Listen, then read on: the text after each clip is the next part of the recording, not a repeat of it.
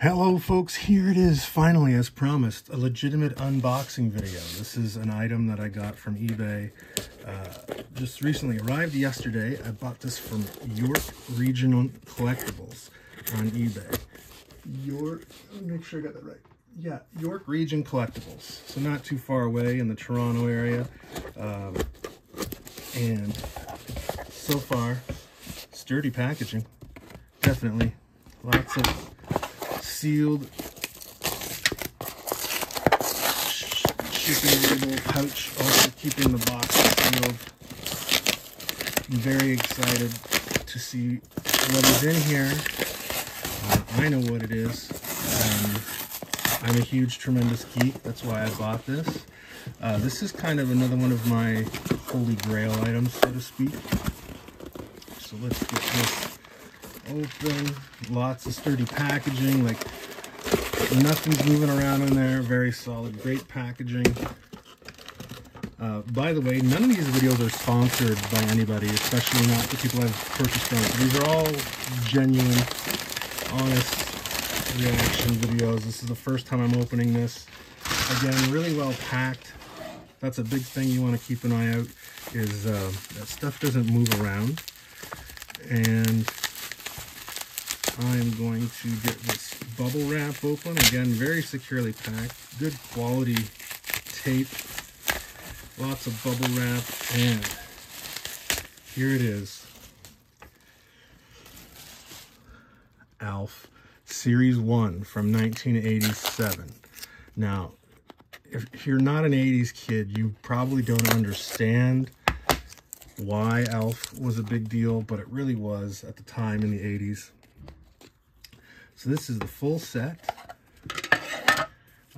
If you ever watched the show, or if you've seen it in reruns, or even seen the animated version of the show, these cards are fun because they have little comic balloons, and it's just snapshots from the show. So these are in great condition, exactly as promised. So well done. Now let me show you. See, these are fun. And I have never actually owned, possessed, or held this entire series before. As a kid, I used to pick up Alf trading cards a lot. I still have some of them, but they were all from Series 2. So I've never actually fully looked through all of Series 1. I don't know if anyone in my area, being that I grew up in a rural area, actually sold the Series 1 Alf cards. These were great, though. They came in wax packages with bubble gum, just like the old baseball cards. 69 cards, 18 stickers. And I'll show you the highlight of this for me. So this is all great little time capsule anecdotal stuff from the show. And there's also sticker cards. So each of these are a different sticker from the show. And they seem to be holiday or Valentine's themed. It's funny because these are like memes before memes, because the internet wasn't around when this came out. So like, you wanted to see funny, weird puns, because Alf only has 4 fingers, so of course, give me 4. So this is like a precursor to all of that stuff you've been sharing on Facebook and Instagram all day. So that's really fun. But the real highlight for me is the secondary series from both Series 1 and 2. Series 1, these are white, and in Series 2, they're red and yellow, but the Boolia baseball cards. So if you're not familiar with the show, Alf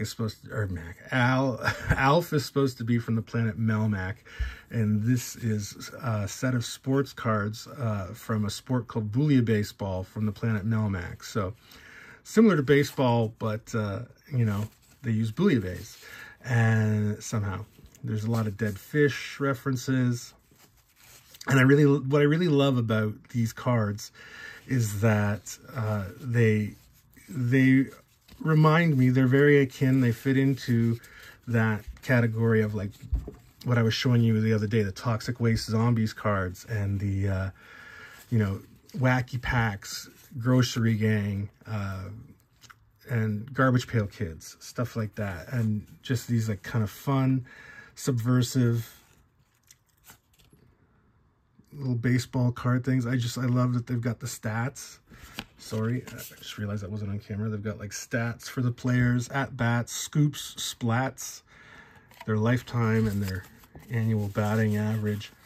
So it's just really fun.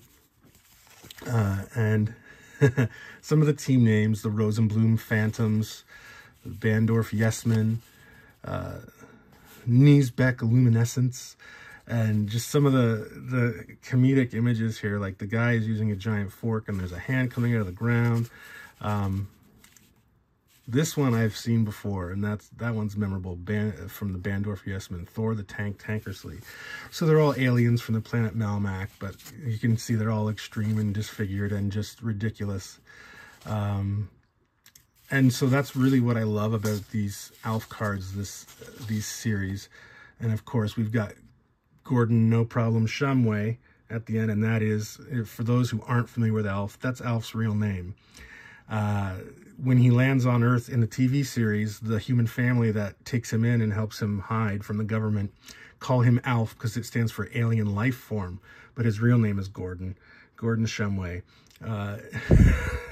Nickname No Problem from the Melmac Orbiters, and his position is middle spritz, whatever that is. So they're just fun and really great, and I've never ever had or held this entire series in my hands before, so it's a real fun way. We've got a Boolean baseball card checklist on the back of the checklist, so they have different numbering for, it's funny, it's essentially 3 series in one. We've got the regular series of cards that goes up to 36, the stickers go up to 15, and then the Boolean baseball cards go up to 22. And so it's really 3 series in one. Again, it's a very unique feature, not something you see very often. Really fun. This is going to go in my personal collection.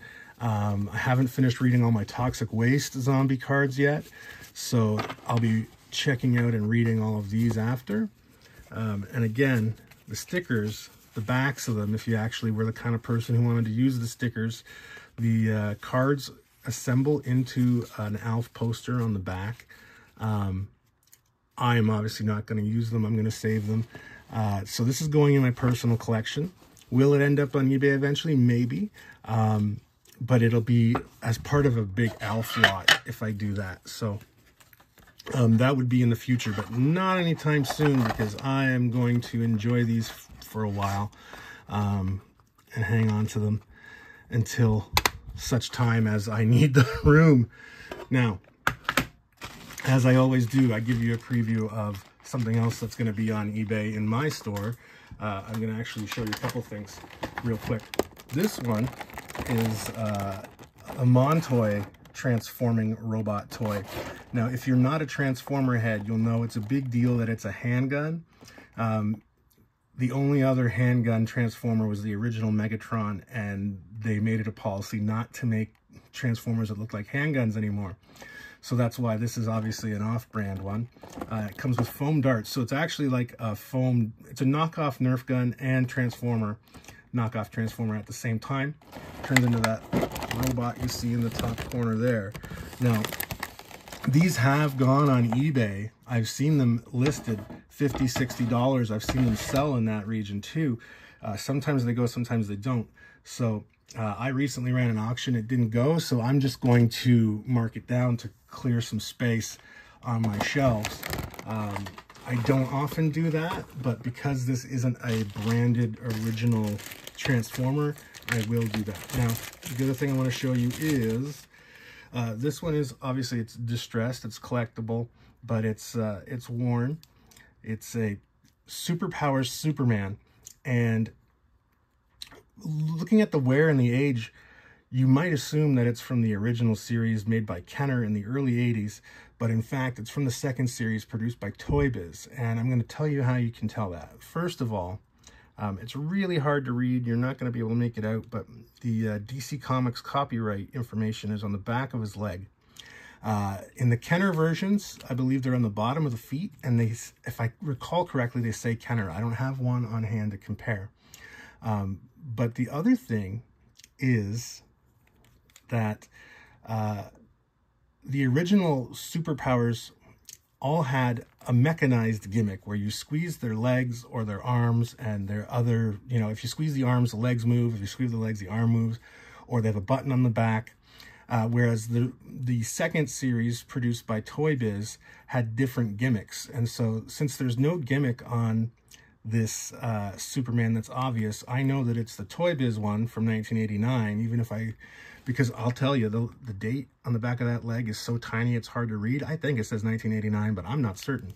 But what I do know is that there's no mechanized gimmick on this figure, and that tells me that it is from the second series, and that means that his gimmick is the most well-hidden one of all of the Superpower toys, and that's that there's a magnet in his chest. He came with a kryptonite ring that you could put on your own finger and hold up to him, and the magnets would push each other apart and it would make him fall over. So that's his gimmick. You put a magnet to his chest when he's standing and he'll fall over, and you can pretend it's kryptonite if you want. Let me just adjust this. I need a shorter tripod. Anyway, so there's been a lot of interest in toys on eBay lately, so I'm going to throw these up, and some lucky collector will be happy to get them.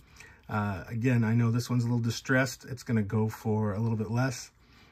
If I was really ambitious, I'd put the time into possibly trying to restore this, but I just don't have the time for that right now. So someone else may want to pick this up and restore it, touch up the paint and whatnot.